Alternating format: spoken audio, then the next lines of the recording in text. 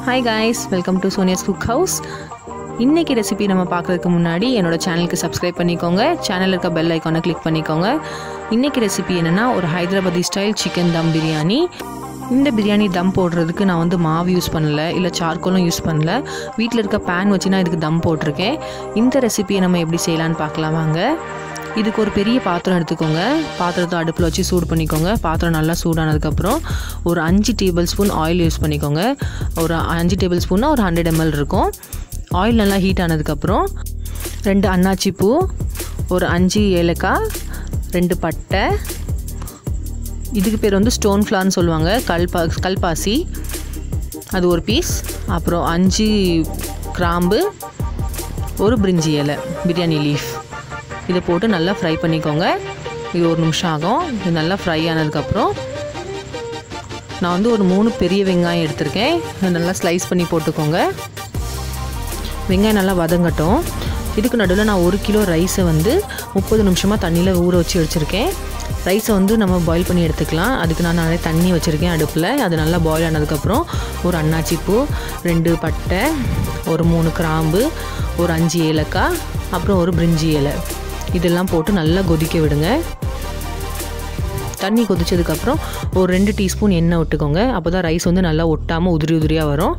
அதுக்கப்புறம் ரைஸ்க்கு தேவையான சால்ட் சேர்த்துக்கோங்க. நான் வந்து கல் உப்பு சேர்த்துருக்கேன்.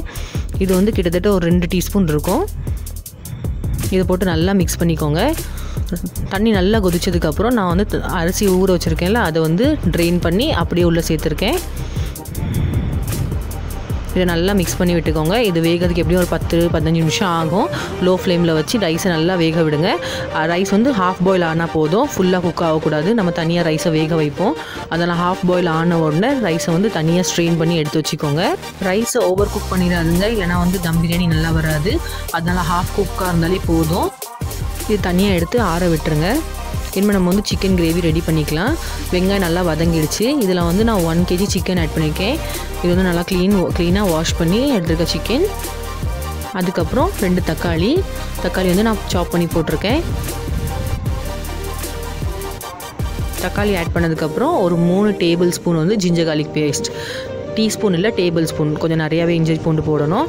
அப்போ தான் நல்லா வாசனையாக இருக்கும். இஞ்சி பூண்டு போட்டதுக்கப்புறம் ஒரு 1/4 டீஸ்பூன் வந்து மஞ்சள் தூள் சேர்த்துக்கோங்க.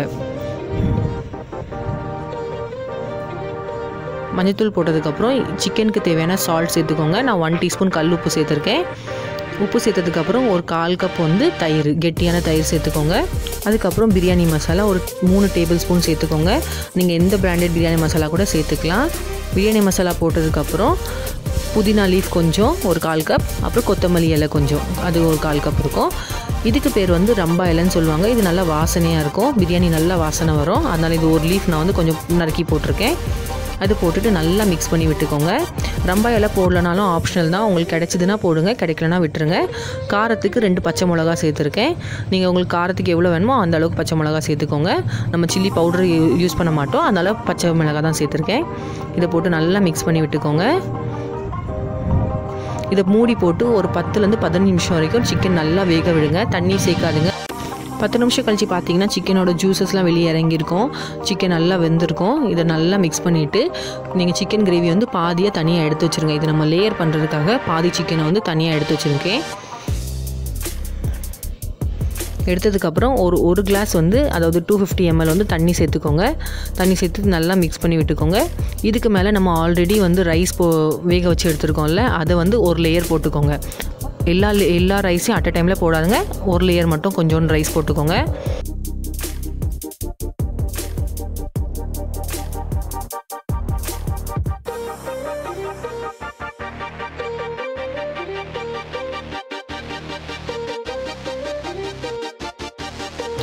இதுக்கு மேலே கொஞ்சோண்டு புதினா இலை, கொஞ்சோண்டு கொத்தமல்லி இலை, அப்புறம் நம்ம ஆல்ரெடி ஹாஃப் சிக்கன் எடுத்து வச்சுருக்கோம்ல, அந்த சிக்கனை வந்து மேலே அசம்பிள் பண்ணிடுங்க. இப்படி நம்ம லேயராக வந்து சிக்கன் வைக்கிறனால சிக்கனோட ஃப்ளேவர்ஸ் எல்லாமே வந்து ரைஸில் இறங்கும். அதனால் வந்து லேயர்ஸாக போட்டுக்கிறோம். உங்களுக்கு லேயர்ஸ் வேண்டாம்னா அப்படி கூட ஒரே லேயராக கூட ரைஸ் மேலே செட் பண்ணிக்கலாம். இதுனா இன்னும் நல்லாயிருக்கும். ஒரு லேயர் சிக்கன் போட்டதுக்கப்புறம் நம்ம ஆல்ரெடி மிச்சம் ரைஸ் வச்சுருக்கோம்ல, அந்த மிச்சம் ரைஸ் வந்து இந்த சிக்கன் மேலே போட்டுருங்க.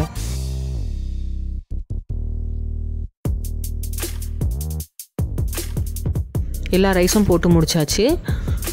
ரைஸ் போட்டதுக்கப்புறம் இது நான் வந்து கலர் யூஸ் பண்ணுறேன், ஃபுட் கலர் ஆரஞ்சு. இது நீங்கள் போடணும்னு அவசியம் இல்லை, இது ஆப்ஷனல் தான். நான் 1 டீஸ்பூன் ஃபுட் கலர் யூஸ் பண்ணியிருக்கேன். உங்களுக்கு இது வேண்டானா நீங்கள் மஞ்சள் தூள் மட்டும் கூட சேர்த்துக்கலாம். நான் வந்து டபுள் கலர் சேர்த்துருக்கேன்.